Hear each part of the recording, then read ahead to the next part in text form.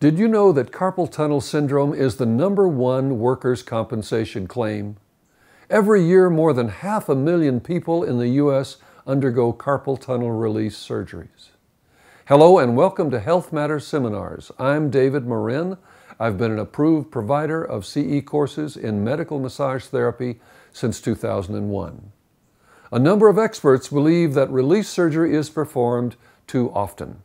Before choosing surgery, the American Academy of Orthopedic Surgeons recommends conservative treatment for up to 7 weeks, including the use of splints, anti-inflammatory agents, and physical therapy.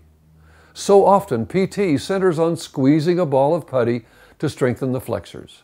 In my experience, strengthening an already overused and inflamed muscle group is counterproductive. Better to stretch the overused flexors by opening the hand against gentle resistance, like a rubber band. Massaging the wrist and finger flexors toward the heart as the client opens her hand is the most successful treatment I've found.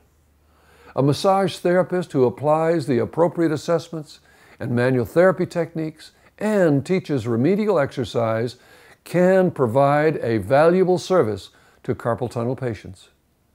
Exercise by progressively opening the hand, the wrist, the elbow, and the shoulder. In addition to the forearm flexors, we treat the entire musculature of the arm and shoulder to ensure a successful outcome. As with so many overuse injuries, if we can begin treatment early in the onset of symptoms, the chance of avoiding surgery increases. In general, patients with the following characteristics are less likely to respond to conservative treatment and more likely candidates for surgery. Symptoms lasting 10 months or longer, continual numbness, muscles in the base of the palm have begun to shrink, symptoms occur within 30 seconds during a Phelan's test, and above 50 years in age. Against all odds, properly applied manual therapy and remedial care often has a positive outcome. To the graduates of our MMT Course 2, Upper Extremity Pain and Dysfunction, I'd like to hear from you. What's been your experience treating carpal tunnel syndrome? I'm David Morin for Health Matters Seminars.